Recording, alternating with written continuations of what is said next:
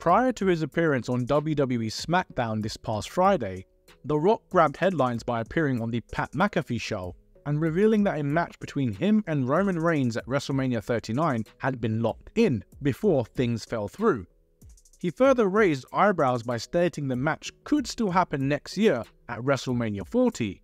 While seemingly uncontroversial, Rock's remarks caught the ire of Busted Open host Dave LaGreca, who stunned co-hosts Bully Ray and Mark Henry by launching into a tirade against the wrestling legend and Hollywood star. Why? Why in God's name would The Rock make the comments that he did on Pat McAfee's show? The match between The Rock and Roman didn't happen at WrestleMania 39. For whatever reason, it didn't happen.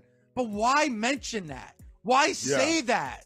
Because that just kills what we did see at WrestleMania 39. Now the WWE, excuse me, Rock, but it's not all about you, Mr. Movie Star. They actually built a story that the fans are invested in. And they actually have somebody that they love in Cody Rhodes. Rhodes was defeated by the undisputed WWE Universal Champion Reigns in the main event of WrestleMania 39, falling short in the American Nightmare's mission to finish the story. LaGreca thinks The Rock's recent comments cast that match, Rhodes, and even WWE itself in a bad light. I'm sorry, guys. You may think differently. I think The Rock spread open his cheeks and shit all over it. Why? Because he said that the match was supposed to be his at WrestleMania 39, and who knows? Maybe it could happen at WrestleMania 40. I'm sorry, Rock, but from my eyes, The Rock was completely disrespectful to the business of the WWE and completely disrespectful to Cody Rhodes. I'm saying it now. You are disrespectful to the business of the WWE by what you said on Pat McAfee's show, and you're disrespectful to Cody, that I'm a fan of and millions of people are fans of. The business didn't happen. Get over it. Move on.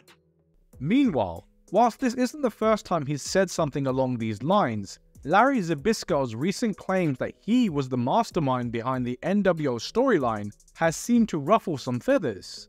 Eric Bischoff was to respond to Zbyszko's statement, kindly refuting the idea that Zbyszko had anything to do with the creative direction of the famous WCW stable, though he did credit Zbyszko for indirectly naming the group, and that Zbyszko's main creative pitches back then revolved around a return to the ring for him.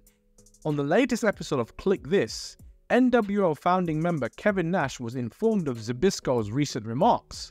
Like Bischoff, Nash was quick to refute the idea that Zbyszko was involved in the NWO storyline. Unlike Bischoff, he wasn't as kind to Zbyszko. Nash said, "That's the first I've heard of it. I call bullshit. It's crazy because the only persons I've ever had a conversation with was Eric and Kevin Sullivan. You know what though? Eric Bischoff says it best. You ask 5 people who are in the room, and you will get 5 completely different stories." Despite denying Zbyszko's claims, Nash, like Bischoff, noted that he always got along with the living legend, and overall had no problem with him.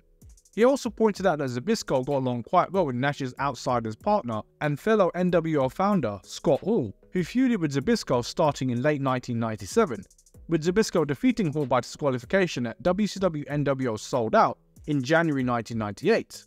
As of this recording, Zbyszko hasn't responded to either Bischoff or Nash's denials regarding his remarks.